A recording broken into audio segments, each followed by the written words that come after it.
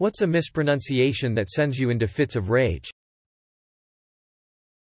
Someone saying Pacific instead of specific.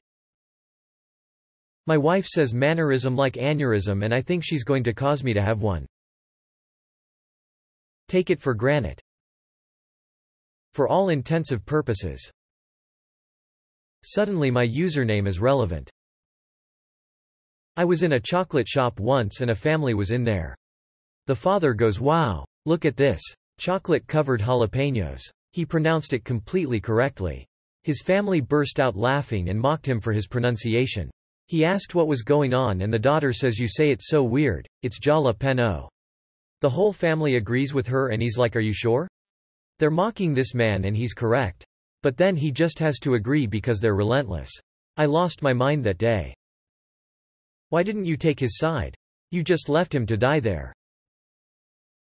When people say, weary, instead of, wary, I'm generally weary of strangers, bitch, I'm growing mighty weary of you. It's wreak havoc, not wreck. My ex would say, generally, in place of, genuinely, and did not understand why it was wrong. Edit. To the folks saying, that's why she's your ex, nah it's not.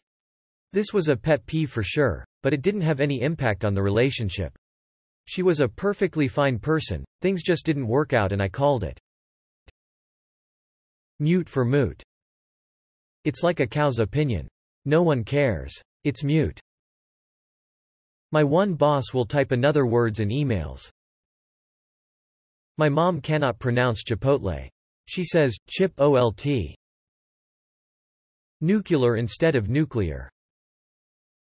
Library instead of library. I try not to get worked up about mispronunciations, but I had a manager who said, verbatim, instead of verbatim, and I winced every time she said it. I had a boss once who would always call it a physical year. It took me longer than I cared to admit to realize that she actually meant fiscal year. It's amazing how much more sense my job made after that, lol. I went on one date with a fellow who said the 16th chapel. He took me to a Thai restaurant. Italian edit. Thanks for the awards. My boyfriend doesn't pronounce the first R in frustrated. He sounds like a child and it's, well, frustrating.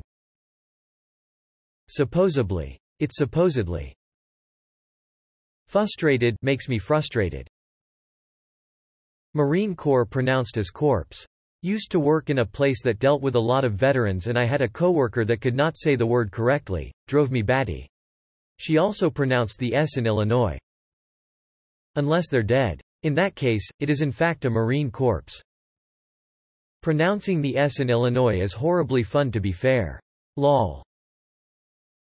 Height as height. Makes me irrationally angry and I can't explain why. Edit. Missing a word. When people say especially instead of especially. Across. Espresso versus espresso, GIF versus GIF.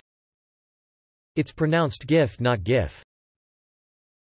Maybe doesn't totally count since it's more grammatical perhaps than pronunciation, but it's would have, should have, could have. Not would have. Also, I could care less. Acid reflex.